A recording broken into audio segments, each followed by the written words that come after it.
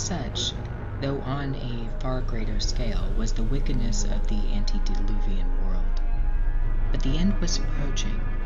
God looked down a second time upon the spreading demoralization beneath him, and saw that it would be necessary at the closing years of respite to sweep man and beast, creeping thing and fowl, from the face of the earth. Yet a third time the Creator beheld, and lo, evil had made such fearful progress that all flesh had corrupted its way upon the earth.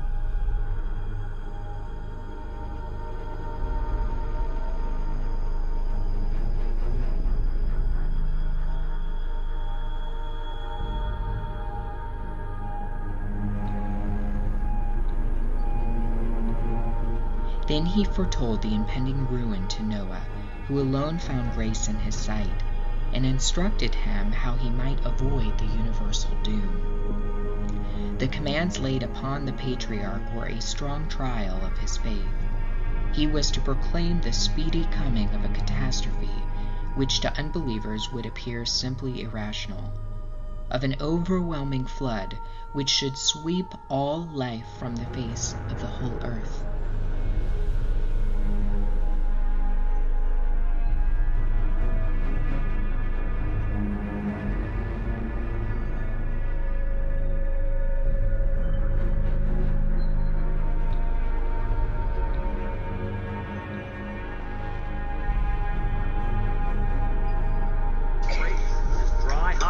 Will continue until September 22nd, midday. And if the ark isn't finished by then, you will be. Is that when it's going to happen? September 22nd, midday?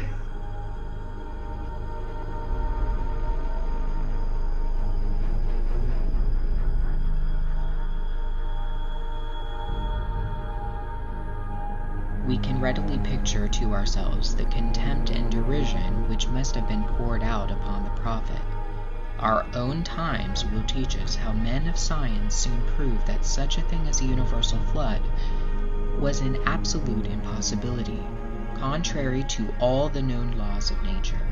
And since Noah persisted, the world doubtless settled down into a belief that he was a weak-minded fanatic, void of intellect, and altogether unworthy of science. But Noah was not only directed to foretell the approaching doom, he was also bidden to make open preparations for avoiding it, preparations, too, of vast magnitude, and such as must have attracted general attention. And a grievous burden it undoubtedly was to endure scoffs and deridings, with which he must have been continuously assailed while building his immense ship on the dry land. Far it may be from any water, but by faith he persevered, and at last the days of his trial drew on to their close. None had listened to his warnings. Not one beyond the inner circle of his own family was accounted worthy to be saved. But the ark was now completed, and he was instructed to enter it with his wife, his sons, and their wives, and all the creatures which were impelled by God to go with him. He was at no loss to understand the significance of the command. He knew well that the wrath of God was being restrained only till those which should be saved had been taken out of the way.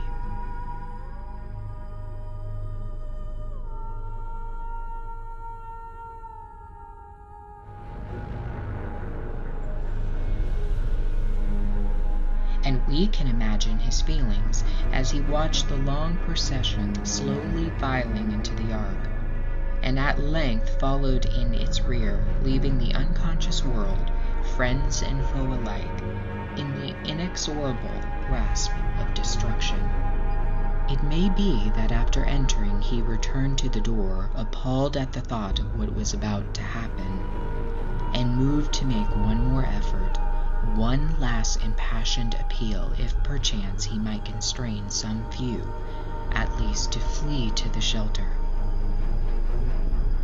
But if he did, he found the entrance to the ark closed. God had shut it. There was none that could open it. Affrighted crowds might gather around imploring admittance, but Noah had no longer the power to aid them.